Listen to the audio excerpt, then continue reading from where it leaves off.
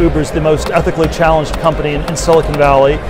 The story of Uber begins on a winter's night in Paris in 2008. Two friends, Travis and Garrett, stood waiting for a taxi, which was late. They were cold, frustrated, and wondering if their cab was ever going to show up at all. But, as with any good entrepreneurs, every problem is a potential opportunity. That night in Paris planted a seed in their minds that would lead to a billion-dollar empire. But this is not your typical business story. The story of Uber is littered with scandals and controversy at every single turn. Because whilst the idea for Uber was in many ways revolutionary, it was also illegal.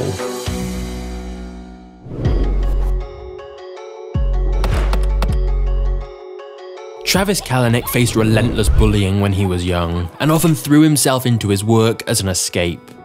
As a teenager, he sold kitchen knives in his local neighborhood, cold calling door to door and honing his natural sales skills, a talent that would later prove invaluable in helping him pitch investors for money. But before starting Uber, Travis had dropped out of college to work on another entrepreneurial venture called Scour, a peer-to-peer search engine for files that was a little like Napster. And just like Napster, it would get sued into oblivion. Scour got sued for $250 billion because of copyright infringements, meaning the company had to declare bankruptcy. Travis was bitter about this, and went on to start what he calls a revenge business.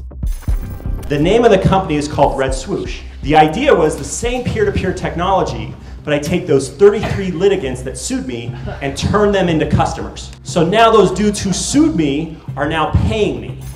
Travis would eventually sell this business for millions of dollars, giving him the money needed to start an even bigger project, Uber.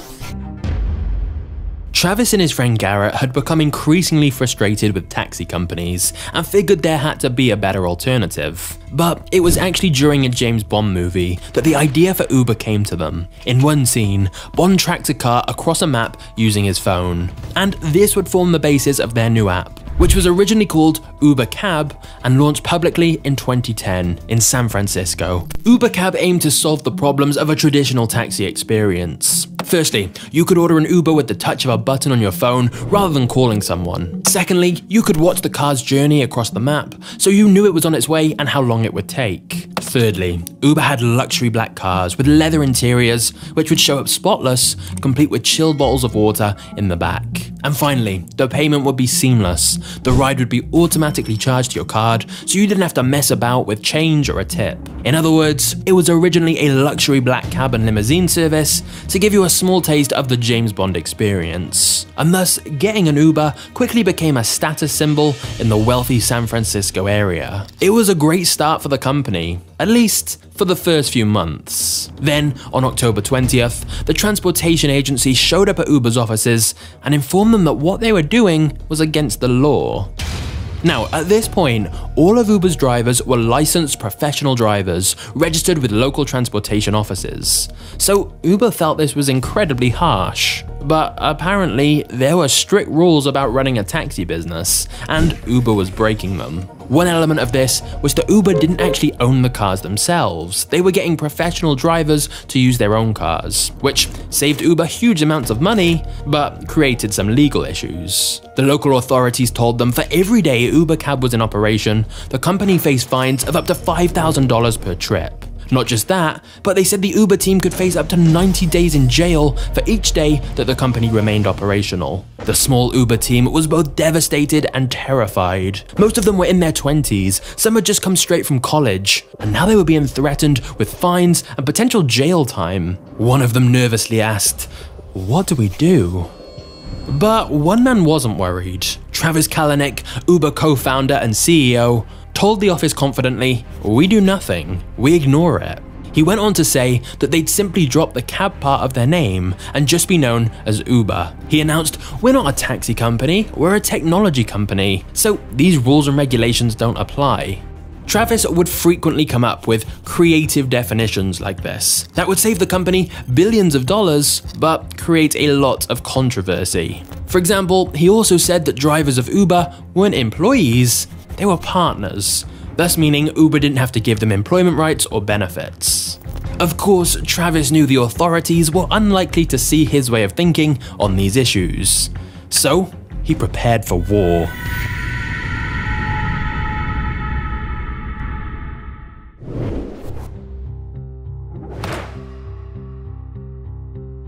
Travis knew that if he could get enough people using the Uber app, they'd see it was a better way to travel, and at that point, the authorities wouldn't be able to shut them down without facing huge public backlash. But they had to move quickly.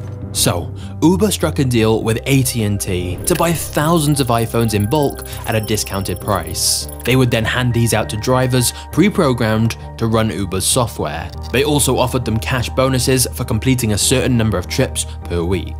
This immediately brought lots of new drivers onto their network very quickly. Then, to get riders, Uber offered to give away the first trip completely free. After all, who wouldn't want a free taxi ride? Uber would then give the second and third trip away at a discounted price to encourage them to use the service again, believing that if someone had tried it a few times, they'd see the value and be willing to pay full price in future. This strategy was incredibly expensive, since the company lost money on every ride. But it paid off, because soon many people started exclusively using Uber instead of normal taxis. And then Uber began expanding into other cities by replicating this same strategy, offering generous promotions up front along with referral bonuses, so the app became popular very quickly, meaning that by the time the city's authorities started questioning what Uber was doing and whether it was even allowed, they already had a loyal, active user base.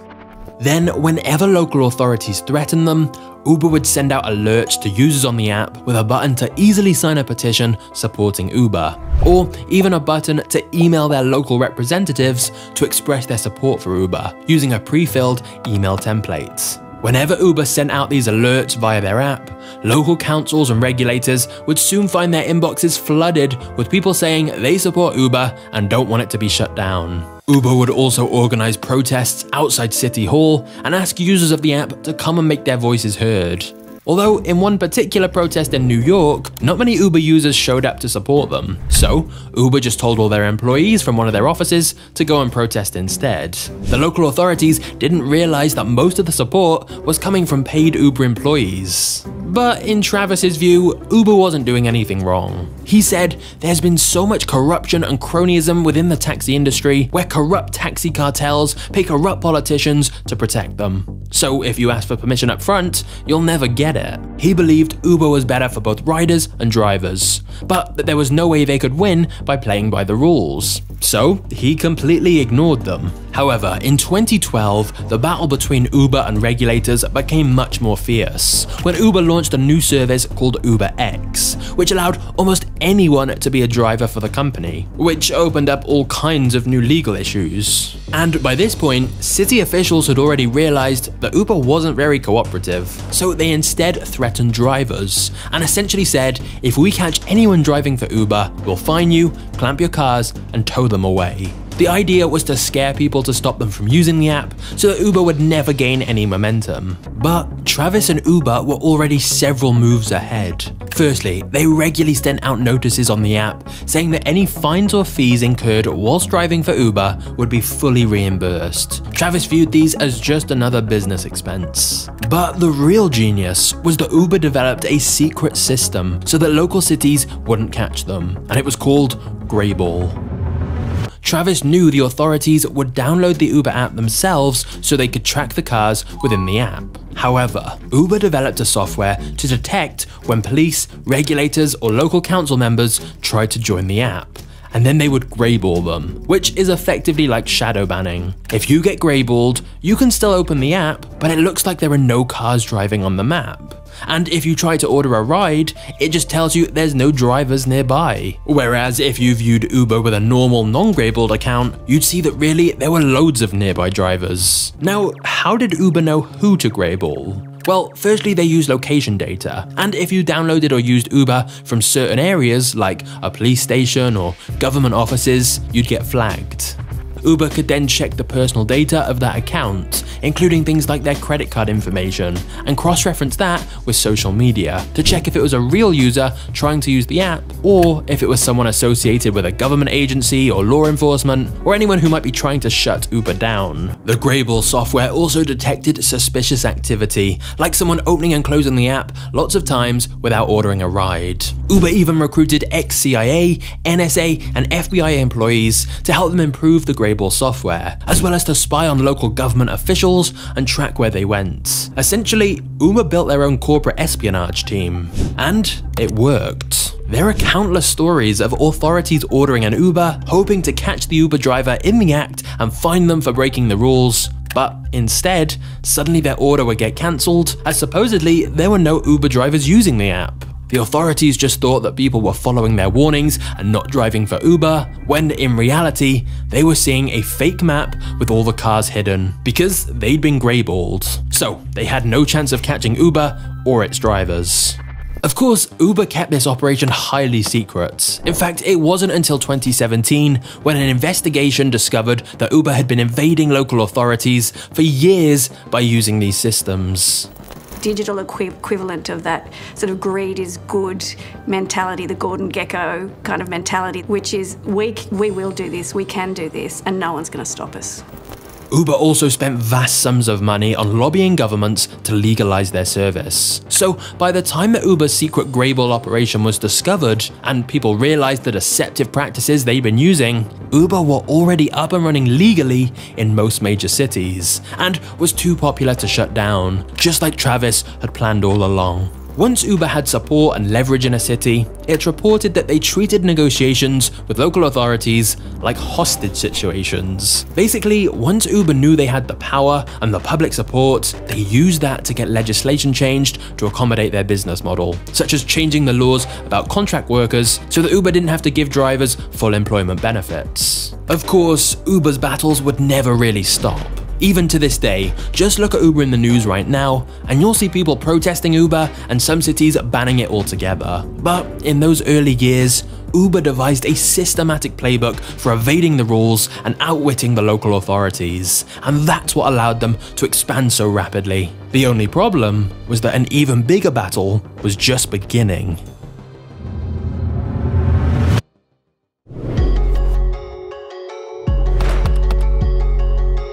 Travis got a call one morning from a friend of his, Facebook founder Mark Zuckerberg.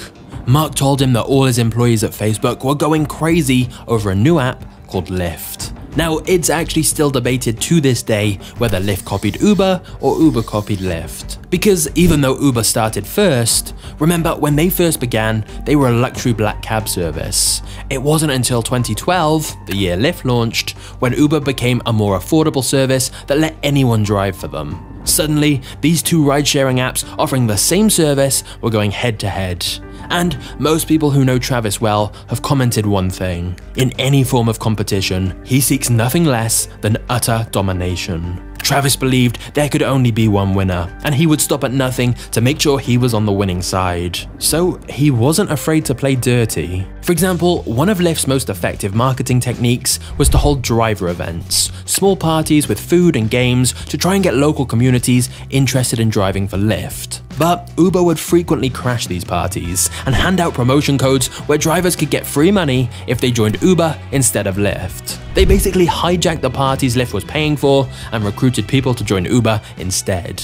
Another promotion technique Lyft used was giving out giant pink mustaches that drivers could put on the front of their cars, a fun and simple gesture designed to make Lyft more recognizable. In response, Uber put up billboards everywhere Lyft was operating, urging people to shave the stash and come use Uber instead. Uber also created a vast amount of fake accounts on Lyft so they could track the locations of Lyft drivers and feed all of this data into another secret software they created called Hell. The reason for the name is because Uber also had a system called Heaven, which was a God view map of all Uber drivers active on their system. But Hell was the opposite, a God view map of Lyft drivers. The reason for this was that then Uber could figure out which drivers were using both Uber and Lyft. Uber would then offer those drivers extra rides and cash bonuses, so they always took jobs with Uber instead of Lyft. The goal was to get these drivers to stop using Lyft completely because Uber seemingly paid them more money, when really, Uber were deliberately paying them higher than their other drivers to lure them away from a competitor. Once they stopped using Lyft, the bonuses would end. And Uber didn't stop there. For any drivers who were exclusively using Lyft and not Uber, they would order a ride on the Lyft app from a location near that particular driver. And when the driver showed up, an Uber employee would try and recruit them to join Uber instead. It's even reported that sometimes Uber employees would use burner phones and order lots of Lyft rides all at once and then cancel the rides at the last second. In later years, when the public found out how Uber had been sabotaging Lyft and stealing their drivers, they faced a lot of backlash. But Travis and Uber didn't think they'd done anything wrong. They believed business was a competition, and you had to do whatever it takes to win. Not just that, but it seemed Travis enjoyed the fight. He would even troll Lyft's founder on Twitter. However, perhaps one of the biggest reasons Uber did so well compared to Lyft was that Travis would find out whenever Lyft had investor meetings to raise money. And then he would immediately call those investors straight afterwards to tell them that Uber would be raising money very soon as well. Investors knew Uber was the bigger company, and since they couldn't invest in two rivals, investors often backed out of any deals with Lyft to invest in Uber instead. It also helped that Travis was a natural showman. He had a real talent for dazzling investors and getting them hyped about how huge Uber was going to be.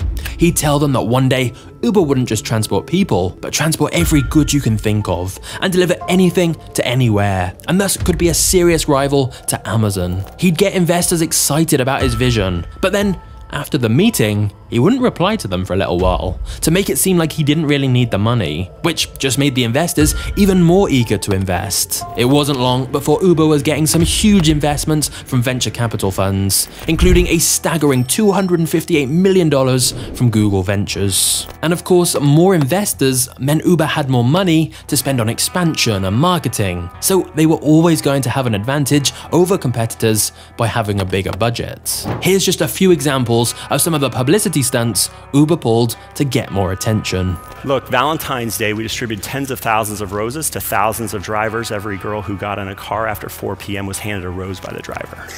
In President's Day, in DC, we did what we call an Ubercade, okay? Escalade, town car, Escalade, American flags all the way down. 1 out of every 20 people that push the button, an Ubercade rolls up.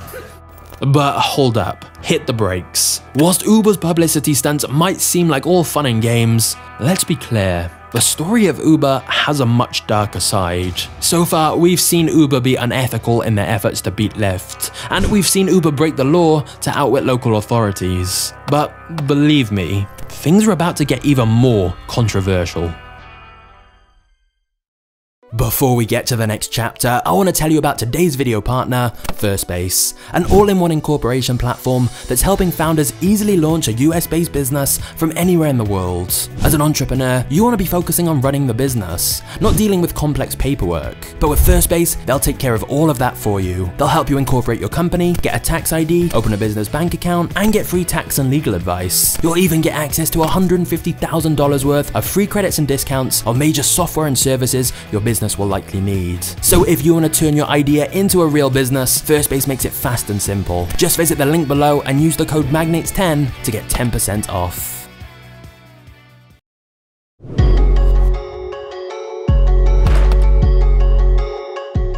The rise of Uber left Doug Shifter financially ruined. He wrote on Facebook, "When the taxi industry started, I averaged 40 to 50 hours a week. But I cannot survive any longer working 120 hours. I am not a slave and I refuse to be one." Shortly afterwards, Doug drove to City Hall, put a gun to his head, and pulled the trigger.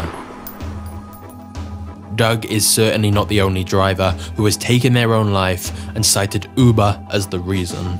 In India, one driver who couldn't make his car loan payments on time committed suicide, which led to an angry mob of drivers showing up at Uber's offices carrying his dead body, shouting that if Uber's wages weren't so low, that driver would still be alive today. Now, Travis's view on Uber was simple. We're making drivers' lives a hell of a lot better. They're making a lot more money. They're making ends meet. They're living their American dream, and Uber's helping them do that.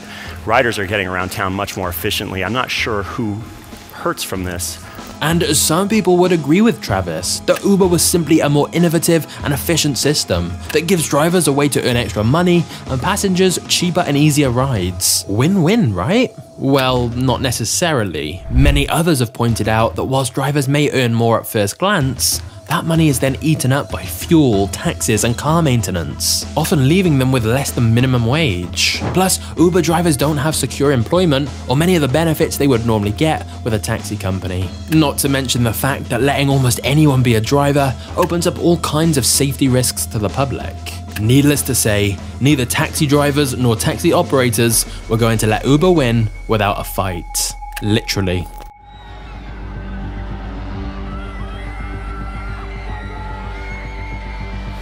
Countless anti-Uber movements have been staged by taxi operators and drivers, such as causing a gridlock on the road in protest of Uber. It's also reported that in some countries, there are taxi cartels, which had ties to organized crime, who would assault Uber drivers, steal their cars, or even light them on fire. In some places, such as Mexico, there are reports of Uber drivers literally being killed, with many people suspecting local taxi operators. This was an all-out war between Uber and traditional transportation. The truth is, everyone has their own opinion on whether Uber are the good guys or the bad guys in this story. But what's undeniable is that wherever Uber went, they were constantly surrounded by controversy.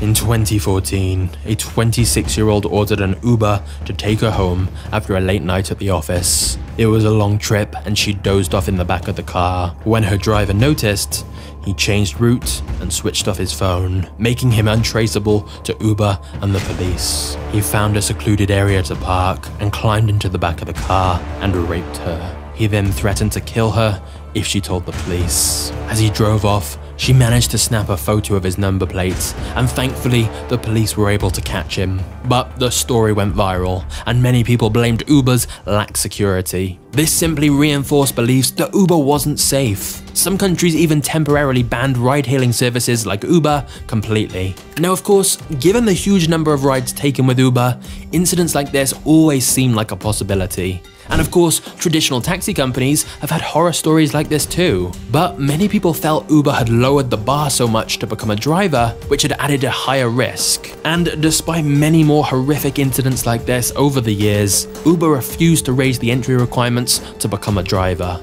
There are even reports that at Uber HQ, whenever a sexual assault victim decided not to pursue litigation or police evidence wasn't conclusive enough, the Uber team would cheer. It also emerged that credit card thieves had been using Uber for both drug trafficking and sex trafficking. And because of all the free cash bonuses Uber gave away to new drivers, Uber had been inadvertently funding all kinds of criminal activity. Now, I would argue that when Uber first began, public sentiment towards the company was very positive.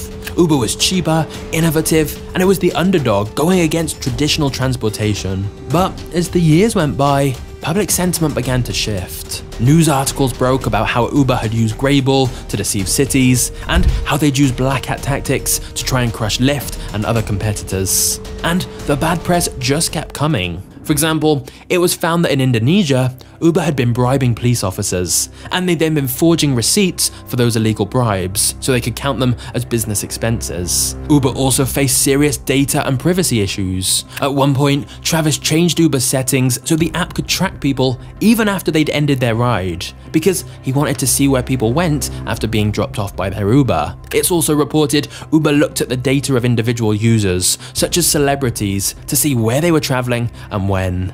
In later years, Uber paid hackers $100,000 to cover up a massive data breach that exposed the personal data of 57 million Uber customers. Uber would also have to pay $28.5 million to settle a lawsuit because Uber had falsely advertised that it had industry-leading background checks, which it evidently didn't. But one of the biggest PR disasters of all for Uber came in 2017, when taxi drivers were striking to protest Trump's ban on Muslim countries. Uber ignored the strike, which meant they rendered the strike ineffective, and they profited from the fact that taxi drivers weren't driving. Many people were outraged, and Delete Uber began trending on Twitter. Over 500,000 people deleted their accounts, and likely many more millions deleted the app from their phone. Lyft, who had almost been crushed by Uber, suddenly had a resurgence as people switched to using them instead.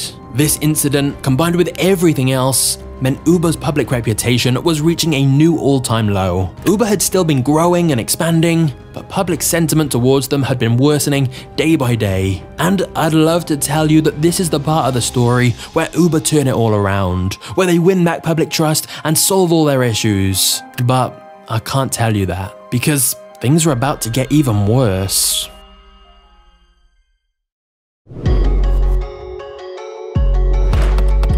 Travis was desperate for Uber to become popular in China, since it's a market of nearly 1.5 billion people.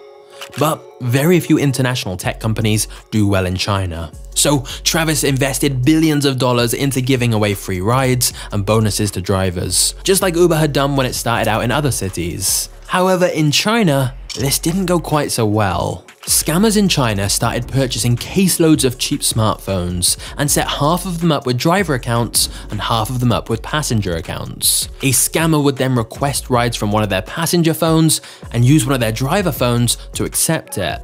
They'd then drive around the streets with dozens of phones spread across the seats. Now remember, the rides were all free for the passenger phones because of Uber's promo codes, and the driver phones still kept the money for the ride too. Plus, the driver accounts got extra bonus money that Uber was offering to new drivers. In other words, the scammers were getting paid twice for every fraudulent trip they did. And after riding around for hours and racking up a huge fare, the driver would simply cash out the money, completely reset the phones, and repeat the process again with brand new Uber accounts. So basically, scammers were making loads of money by exploiting Uber's promo codes, and Uber was losing millions and millions of dollars on fake trips. The thing is, because of an Apple privacy update, Uber were not allowed to track IMEI numbers, which is the unique number associated to every smartphone. Therefore, they couldn't tell when fraudsters were just wiping their iPhone and making a brand new Uber account to claim the free bonus payments over and over again. And yet, despite all of the money Uber was losing to scammers, Travis refused to cancel the promotions because he knew Uber wouldn't succeed in China if they didn't offer riders and drivers free money for initially joining. So instead, Uber found a way to bypass Apple's rules.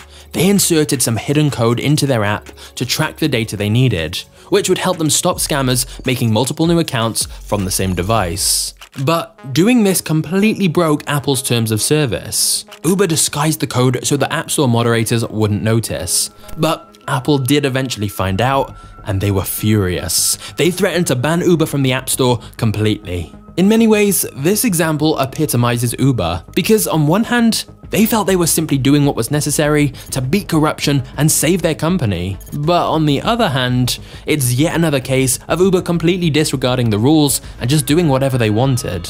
But even without all the scammers trying to rip Uber off, things were hard enough for Uber in China as it was, because there was a rival app that offered the same service called Didi. And because they were a Chinese company, the Chinese government heavily favored them. Didi would also pay local taxi operators to protest Uber and send fake texts to Uber drivers telling them Uber had closed down and that they could come work for them instead.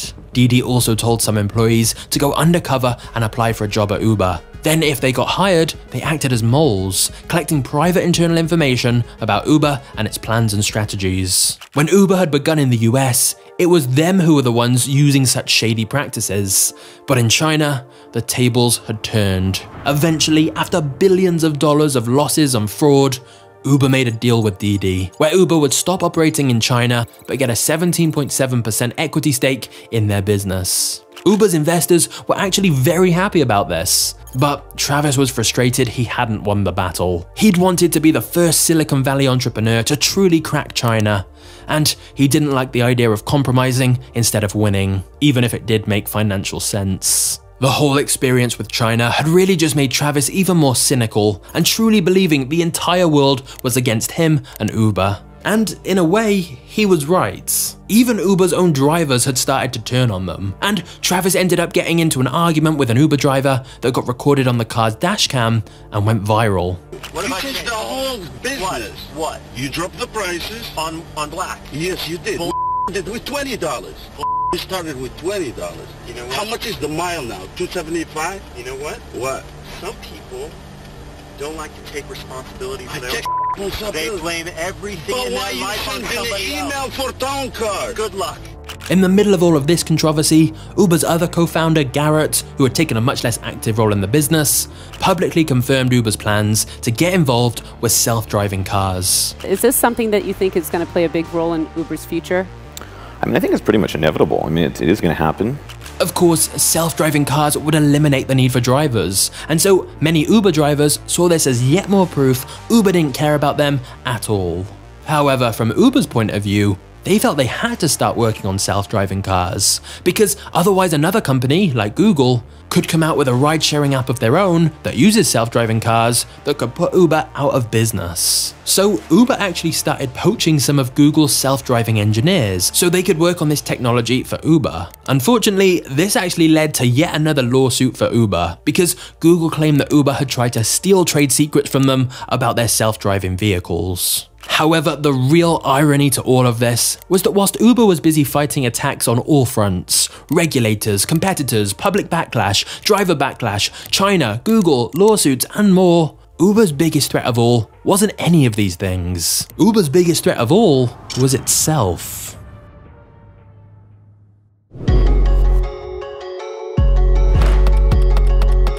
Work was everything to Travis. All he thought about was building a great company. He often wouldn't wash his clothes, see his friends. He'd be working all hours of the day on growing Uber. And he expected the same of his employees. In his view, being at Uber wasn't a job, it was a mission. Employees often kept working even after they went home. There's reports that some staff were seeing therapists to deal with the burnout and intensity of the job. Although, ironically, many of them missed their appointments due to being too busy at work. But there were several reasons Uber employees gave so much to the job. One of them was that Travis always positioned Uber as us versus them. Travis loved the book The Art of War, and he created a siege mentality within the company, that it was Uber against the world, that they were constantly in an existential fight. But it wasn't just that. Travis is also a showman and a very charismatic leader. So when he told you that you were part of this important, world-changing mission, you believed him. And he believed it himself. They all felt that the 12-hour workdays would be worth it in the end. They'd be part of history and eventually get a big payout. Employees at Uber also loved that Travis trusted them with a lot of power to make big decisions without needing approval. Travis basically wanted an army of young and hungry entrepreneurs, and he would assign each of them to a different city and tell them to go and make Uber a success there, using whatever tactics or budget they deemed necessary. This is how Uber was able to act so fast. It wasn't structured like a normal big bureaucratic organization. Travis had all these small teams, each focused on conquering individual cities. This worked incredibly well sometimes, but it also meant that teams at Uber weren't just fighting competitors, they were fighting against each other internally, and occasionally even backstabbing each other, since they were acting as individual teams rather than one united company. Now, I realize so far I've used a lot of war and battle language when talking about Uber, but that's because that's how Travis saw it himself. Business was war, and whilst this attitude was responsible for a lot of Uber's growth, it was also the reason for a lot of Uber's controversies and the competitive dog-eat-dog alpha culture they ended up creating. However, Uber also embodied the mantra, work hard, play hard. It was an Uber tradition to throw a huge party for hitting targets. And Travis would fly employees all around the world for various celebrations. One particularly infamous Uber party was their X to the X event, hosted in Las Vegas, which cost the company around $25 million. Each employee was given a prepaid credit card filled with money to spend, and Travis even got Beyoncé to perform at the event. Yeah, quite a contrast to your traditional work party. In fact, Travis announced Beyoncé and her husband Jay-Z were now investors in Uber. Although, technically, Travis had simply given them stock for attending the event. But still, for Uber's young workforce, it was surreal to be partying with global celebrities. Unfortunately, the exciting culture of Uber also had a much darker side, and there was one incident in particular which really set in motion Travis's ultimate downfall. But before we get to that, it's important to acknowledge that in the early days of Uber, saying you worked there was something to brag about. It was only as the years went by and public sentiment towards the company changed that the opinions of their own employees started to change as well. Some employees quit completely, saddened by what the company had become and all the controversy and scandals that surrounded it. And one of Uber's biggest scandals that caused a lot of that was when a past employee called Susan Fowler accused the company of systematic sexual misconduct. Susan said that her boss had sexually harassed her, but that HR had dismissed the allegations because it was his first offense and he was a valuable part of the team. However, it was later revealed that this was not the first accusation of sexual harassment against this employee, and Uber had frequently ignored the claims against him. When this information became public, other Uber employees started speaking up about the misogyny, harassment, and abuse they'd faced from senior employees at Uber. The floodgates were open, and all the details of Uber's misconduct and toxic culture became very public. To Travis's credit, he acted quickly and ordered an independent investigation into the company's culture. When they finished, they compiled a report with their findings. It contained hundreds of allegations of physical violence, sexual assault, and many other accusations made by current and former Uber employees. It was far worse than Travis could have imagined. Just reading the report was sickening. Uber's culture had become toxic, and until now, a lot of it had been swept under the carpet. Once again, Travis sprung into action, and Uber held a company-wide meeting where all of the Uber board were on stage to discuss how they could improve Uber's culture. It was notable that at the time, there was only one woman on the board, Ariana Huffington. She spoke on stage to the Uber employees, reassuring them that she'd be focusing on addressing the issues of sexism within Uber's culture. She also pointed out that now that there was one woman on the board, it would likely mean there would soon be a second female board member as well. However, at that very moment, one of the male board members interrupted her and said, "Actually, what it shows is much likely to be more talking."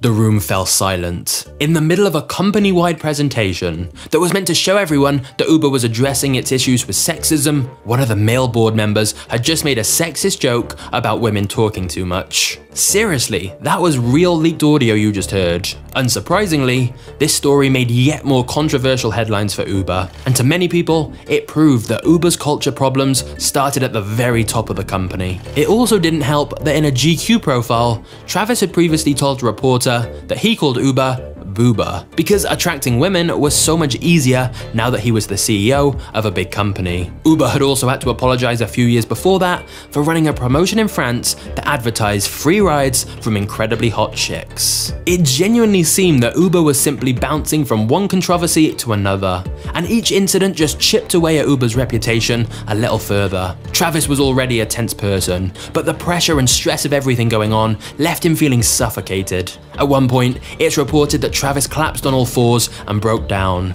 muttering, "I'm terrible." And in the middle of all of this chaos surrounding Uber, the lawsuits, the sexism, the negative media attention, everything, Travis then got a call that his parents had been involved in a freak boating accident, which had hospitalized his father and killed his mother. Shortly after this, in June 2017, Travis announced he was taking a leave of absence from Uber to work on himself, and he vowed that when he returned, he would be a better leader and a better person. But little did Travis know, he would never be coming back.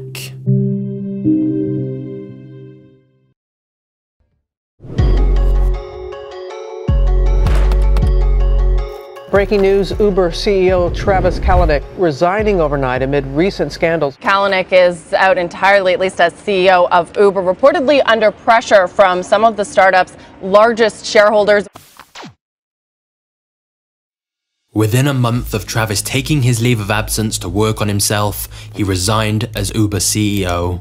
However, this was not by choice. The Uber board and investors had forced him out as they blamed him for many of Uber's controversies. In fact, one of Uber's early investors, Benchmark Capital, sued Travis over fraud allegations. A VC firm suing one of its own CEOs was a big deal, and it just shows how far they were willing to go to get rid of Travis. Travis understandably felt betrayed and hurt, especially when it was leaked that he'd been forced to resign instead of it being by choice. And Travis was right to feel hurt, because whilst he's undeniably a polarizing character, let's be very clear, it's quite likely Uber would never have become the giant company it is today if it weren't for Travis. Travis had studied Jeff Bezos and the way he ran Amazon, especially his focus on reinvesting profits in pursuit of continual growth and expansion. And that was partially why Uber grew so rapidly. Travis also admired the way Bezos pushed Amazon into new markets, and Travis had tried to do the same with Uber. This led to some failures like Uber Rush,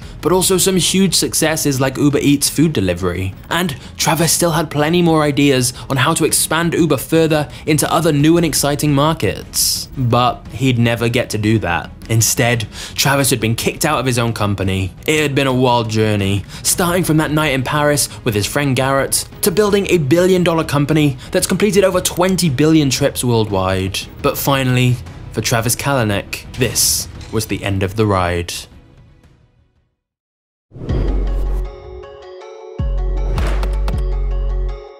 Since the departure of Travis, Uber has been much steadier. The new CEO has been focused on repairing the relationship with drivers and improving brand perceptions with customers. Sure, there's still been a few controversies, like an Uber self-driving car killing a pedestrian, and protests against Uber from its own drivers and taxi companies would never really stop. However, compared to when Travis was in charge, Uber mostly stayed out of the headlines, which investors were very relieved by. So when Uber had its IPO, which is the sale of its shares to the public, investors believed the demand would be booming now that Uber was in safer hands. However, on the first day of Uber's shares trading on the stock market, Uber's dollar value decreased more than any other IPO on Wall Street since 1975. In other words, the public were not that sold on Uber. Now, you may be wondering if the reason for that is because Uber's reputation is still tainted from all their various scandals. But actually, the reason might simply be that Uber is still losing money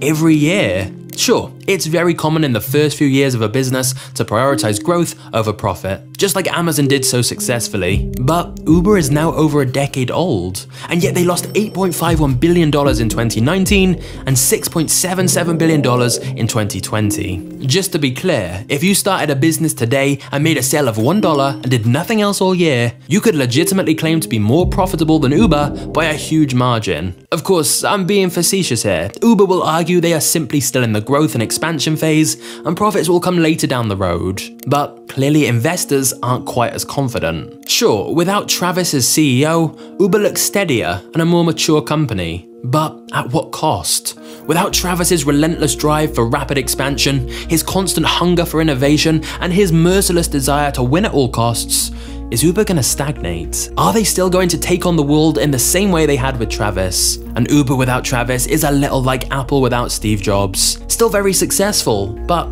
it will never be quite the same. It's unclear whether that's a good thing for Uber or not. But what is clear is that Uber is a tale of breaking all the rules and defying all the odds and somehow coming out on top. And whilst Travis has been kicked out of Uber, he's now a billionaire with an even bigger chip on his shoulder. So this may well not be the last you hear of Travis Kalanick. Question: how does WhatsApp make money? And how did TikTok suddenly take over the world? All of these questions and more are being answered on this channel, where you can watch all our business movies and documentaries totally free. Just click one of these videos now to move on to the next episode, and don't forget to turn on the notification bell if you want to see more content like this very soon.